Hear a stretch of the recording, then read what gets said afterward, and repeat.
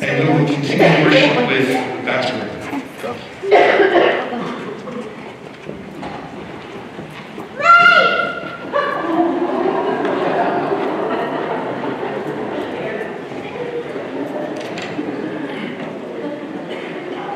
First lesson is found in the book of Hosea, chapter 11, beginning with verse 1. When Israel was a child, I loved him, and out of Egypt I called my son. The more they were called, the more they went away from me.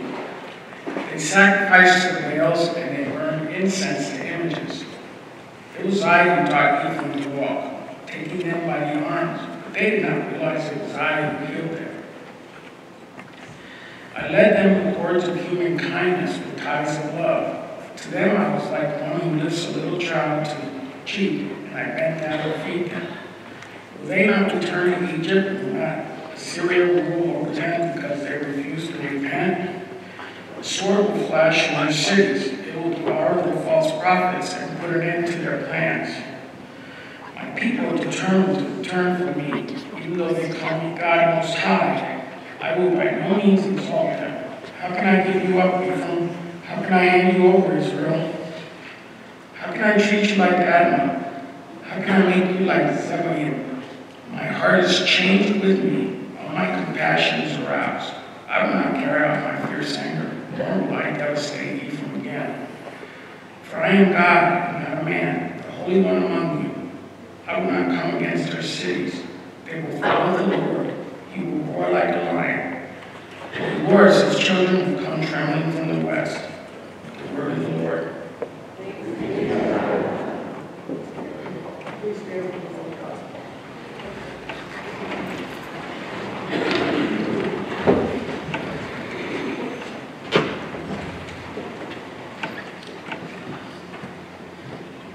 Our gospel reading is found in Mark chapter 10, beginning with verse 13.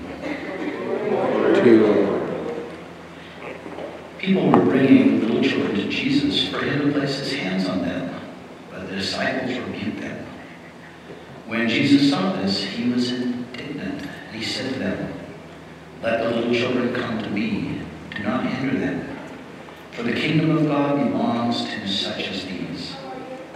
Truly I tell you, anyone who will not receive the kingdom of God like a little child will never enter it."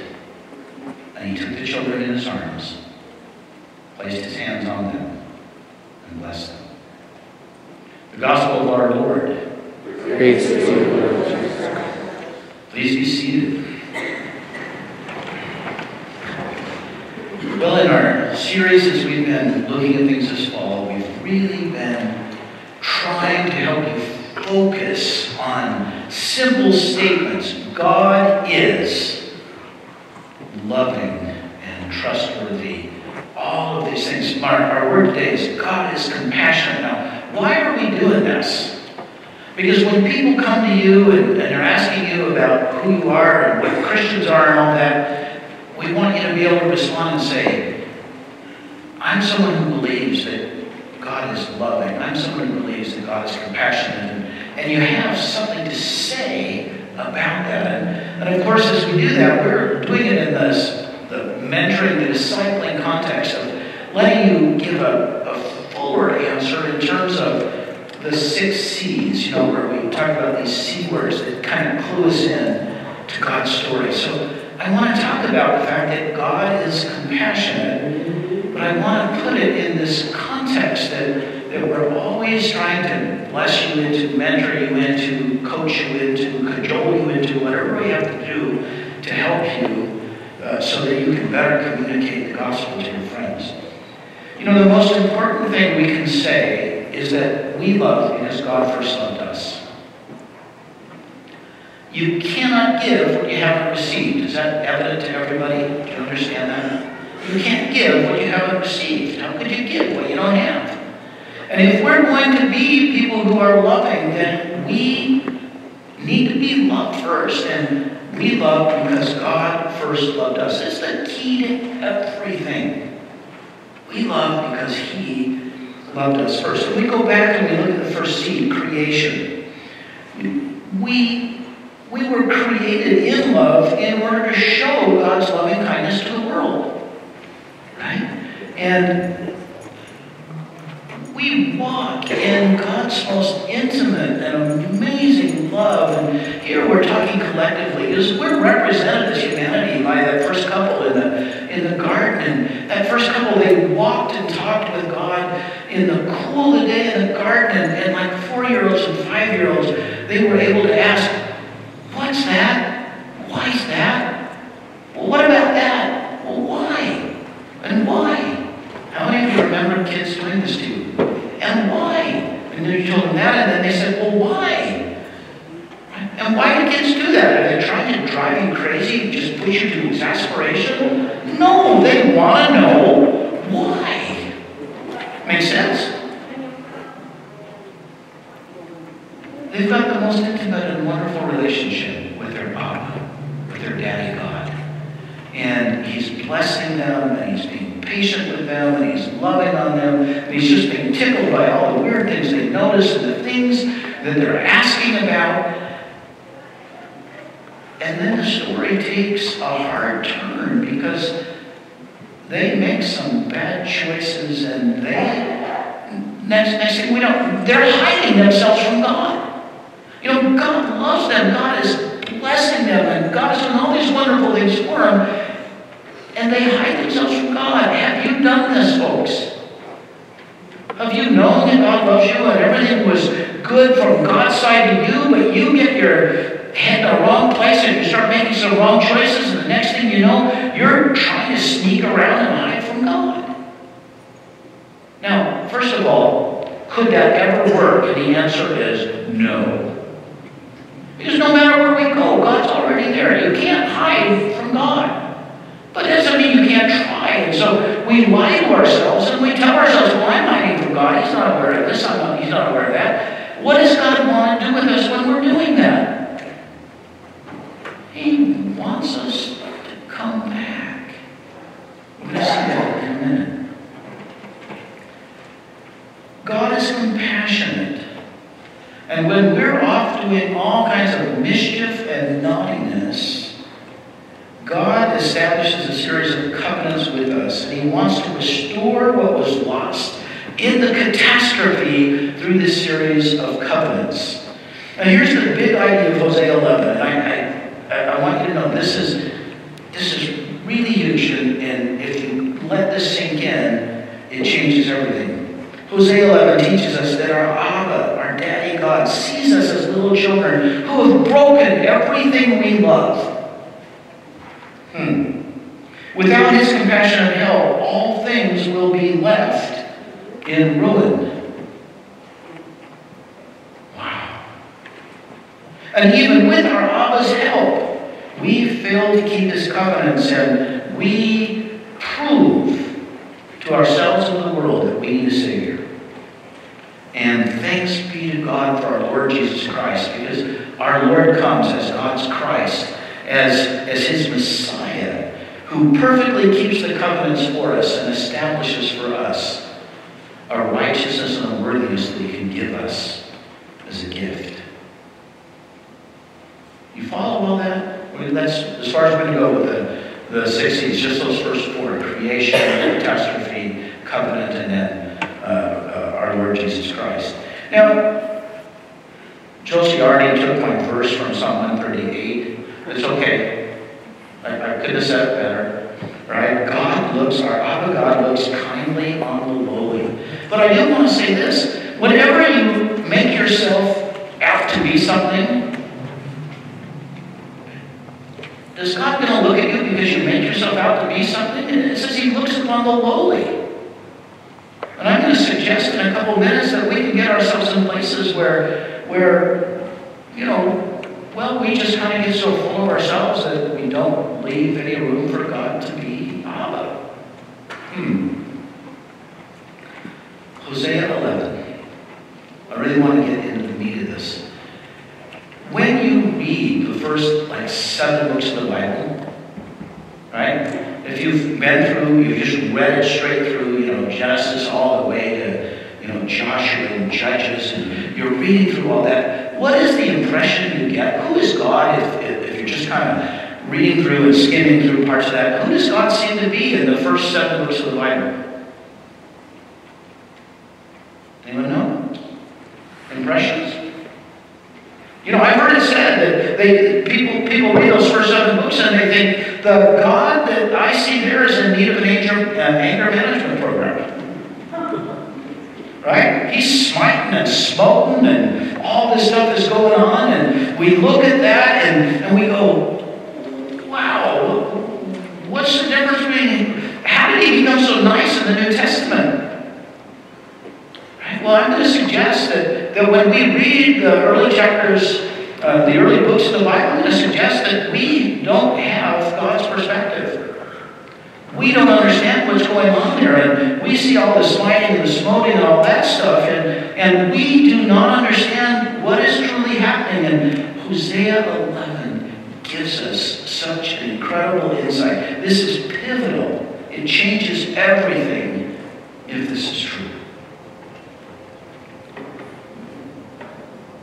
Our Abba sees us as little children who have broken everything that we love. Listen to the way Hosea describes, God. It's Hosea speaking, but it's God speaking through Hosea. Out of Egypt I have called my son. It was I who taught Ephraim. That's a parallelism for Israel. It means all of God's people. It was I who taught Israel, or Ephraim, to walk. I led them with cords of human kindness, with ties of love. To them I was like one who lifts a little child to the cheek. And I bent down to feed them. What picture do you get of God there? This is Abba. This is Daddy God. This is the one who loves us and wants us and is wooing us and cajoling us and inviting us. And he just wants us to jump in his arms and be picked up and enjoy being held. And that's God. Right? Where do all these pictures of smiting and smoting and all that stuff come from? Well, just, we're using human language to talk about God at this point, but if I'm a really good dad and if I really love my kids, and if some guy is offering my 6-year-old poison, how do I act as a dad? I'm going to do some smiting and smoking. Are you with me? If someone's harming my children, what am I going to do? I'm going to step in there. And that's who our Abba is. Right? And all this mission. Now, when the children decide that they're going to rebel, what does God do? Well, it says, a son whom God loves, he chastens. And so sometimes you've got to bring some pretty strong, encouragement to act differently to children. Am I right? And God is acting. He is in our lives. He's trying to bless us and call us back to himself. And he's doing that, and we are like little children who have broken everything that we love. Now, parents, have you been that child? Do you have that child? Do you want to know what a trial I was to my parents? This is a true story. Now, this is ancient history in Utah. Does anyone remember Stadium Village up by the University of Utah? It was one of the first housing units up there. Well, my parents were living in Stadium Village, and little Jimmy decided to see what would happen. And it almost always happened with me that it was with electrical.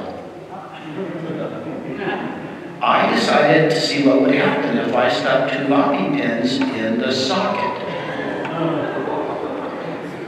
I blew out 3 city blocks. And I knocked myself across the room. Okay? And I didn't even know what happened. Okay? Because once those things hit that copper, boom! And I was always doing stuff like that. Well, I needed close supervision. I had an active mind. There was all kinds of mischief going on. And you can't let your kids blow out city blocks very often.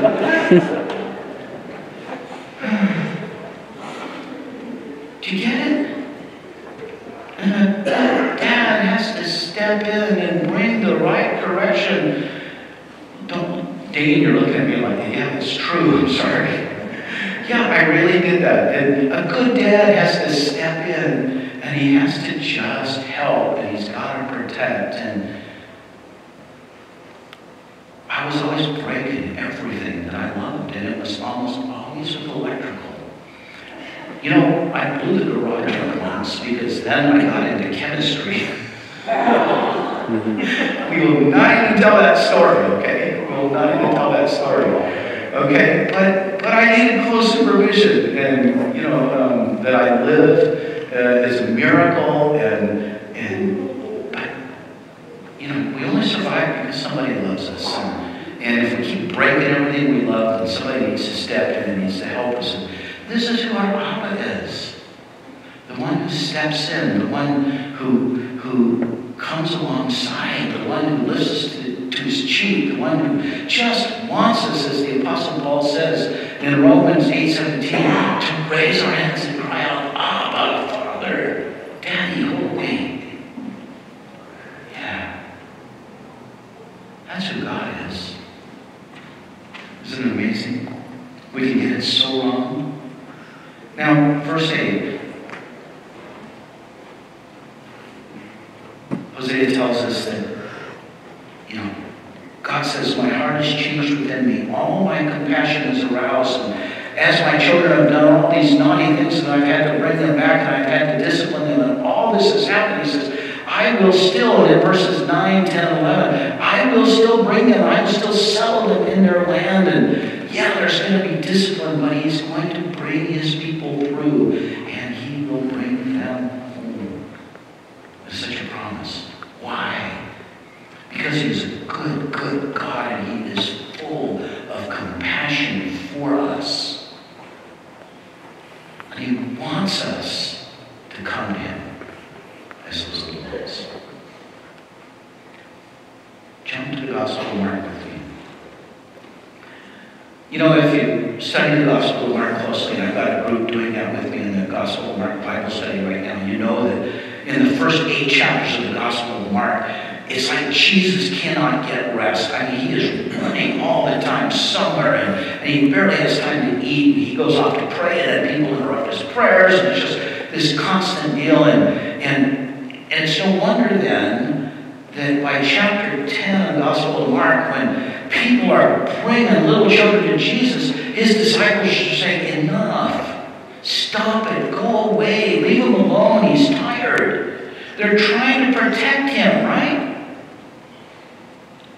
And Jesus will have none of that. Because what does Jesus want?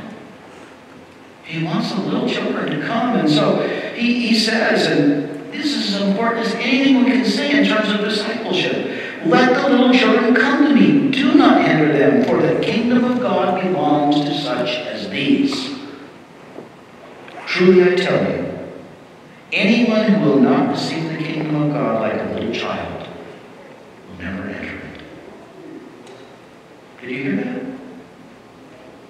If you won't receive it as a little child, you'll never enter it.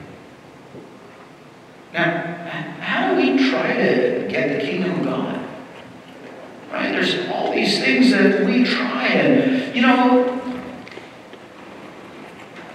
have you ever tried to impress God? Have you really ever thought, I've been doing this right for a long time, and I got this all wired, and I've become something, and I know something, and you kind of get full of yourself.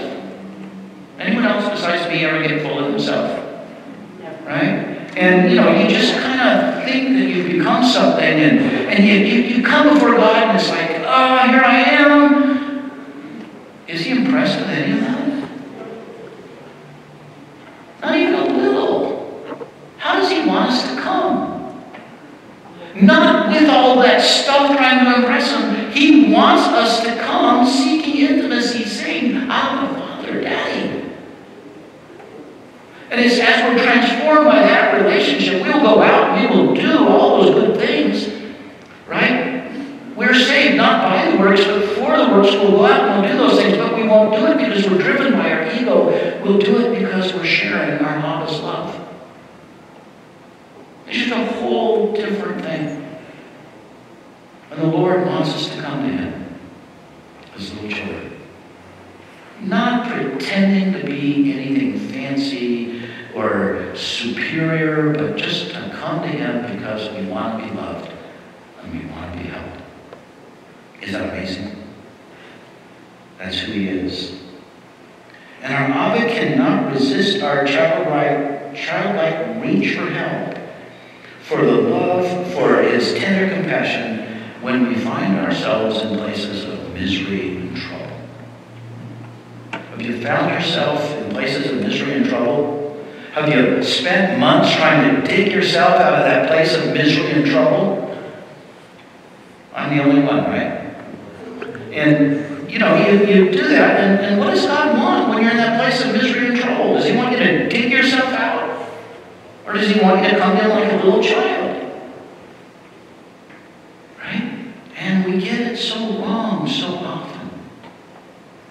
He wants us to come. He's going to give us the Holy Spirit when called alongside to help us. And that Holy Spirit is going to help us with all of this stuff that we're trying so hard in our own fleshly might and wisdom to accomplish. But come to Him as a little one. Now, the first two services, when I talked about this next part, said, Amen, but I need you all to pull your feet under the pews. Get your feet behind the pews. I don't want to step on your toes. Okay? How many of you like change? Really? Okay, we believe we need to change some things in this 11:15-ish service. Okay? So, what we believe we need to do, and first I want you to hear our hearts as to why. If you've been raised in liturgical church, so Episcopal, Catholic, Lutheran, if you've been raised in those churches, it's like everybody in the world knows what church aerobics are, right? Stand up, sit down, do this, do that, or say this, all these different things. How many of you came into a Lutheran congregation from someplace that wasn't liturgical, and you saw these people standing up, sitting down, saying all these things, doing all these things, and you just wondered what planet they were from? Do you know what I'm saying?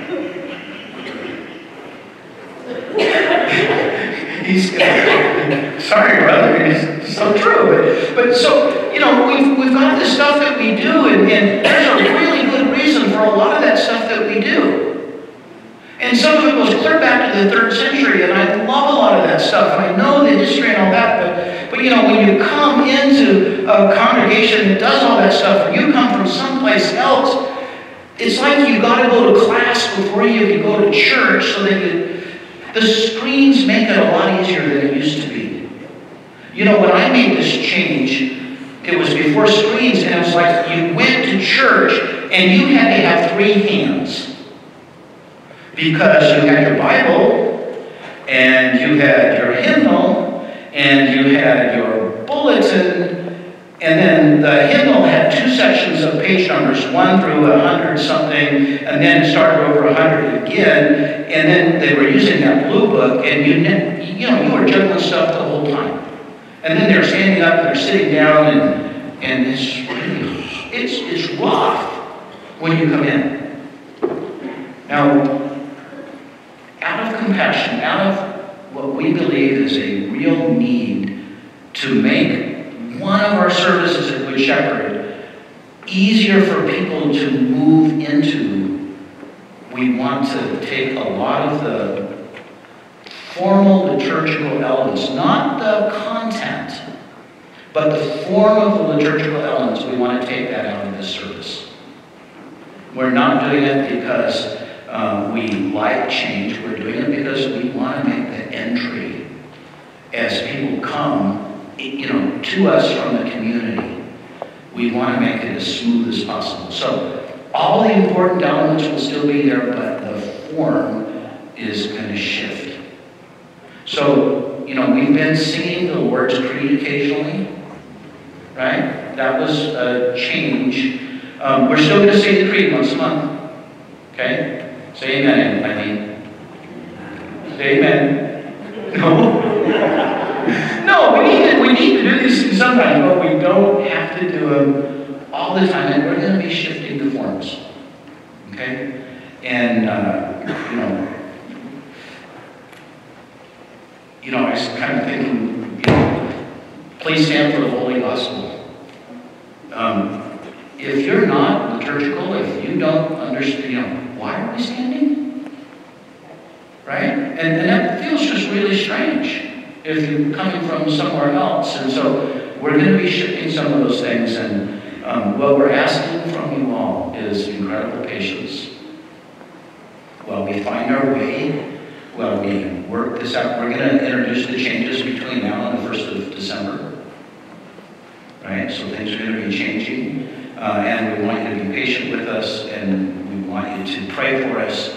And we're going to be evaluating it over several months to come, and we very, very much want to hear from you in terms of that's working, that's not working. Does that make sense? Now, our reason is because we want there to be one place, one service, where we can invite people in. And we told the 8 o'clock and the 9:30 service, this is as you're bringing to people a good shepherd, and you don't have Lutheran or Catholic or Episcopal background, this would be the easy place to bring them. Bring them to 11:15 first, let them get comfortable there, and then you can invite them to one of the other services, because those 2 services will still retain all the formal liturgical elements. So anyone need tomatoes? All right? We're not to eat, to throw. So you kind of looking a little shocked at me, but we really believe this is time. Pastor Jeff Dellermo, Pastor Christine and I, we were talking about these kinds of things 10 years ago, and we believe that now is an opportune time for us to begin to do that. And so we ask your patience, and we really want you to stay in dialogue with us about how it feels. Okay? Our heart is, why do we want to do this? Out of compassion, trying to make an easier road in, and it just seems to me that we're letting them be little children as they come to these services, and that fits for us, and we hope that in the months to come it will fit for you. So again, be chatting with us, and we just want to bless one another and bless you as you're blessing your friends and your neighbors. Amen? Amen. Amen. Good. So, Lutheran aerobics, let's stand.